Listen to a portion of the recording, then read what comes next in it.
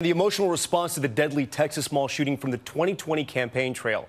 Democrats in Nevada tonight weighing in. The moment drawing a particularly powerful response from former Congressman Beto O'Rourke. El Paso is his hometown. Here's ABC's Rachel Scott.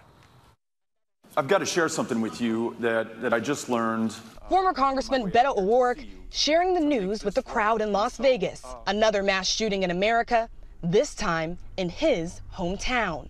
I'm thinking about El Paso. I want you to be thinking about El Paso as well. O'Rourke saying he checked in on his wife and kids before taking the stage with a rallying cry for gun control. You know, any illusion that we had that progress is inevitable or the change that we need is going to come of its own accord, shattered in moments like these, and that is upon every single one of us. There is no luxury in this democracy of sitting this one out.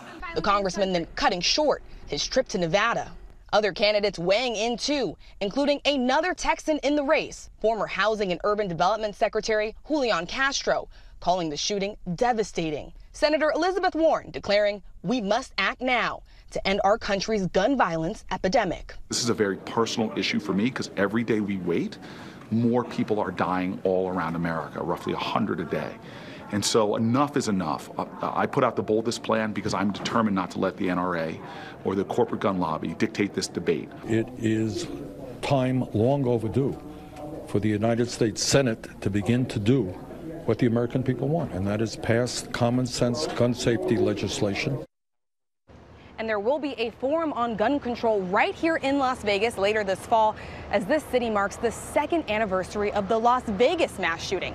All the Democratic candidates are invited to attend, and Congressman Beto O'Rourke's campaign tells us he plans to be there. Tom? Rachel Scott with reaction to the mass shooting from the campaign trail. Rachel, thanks to you.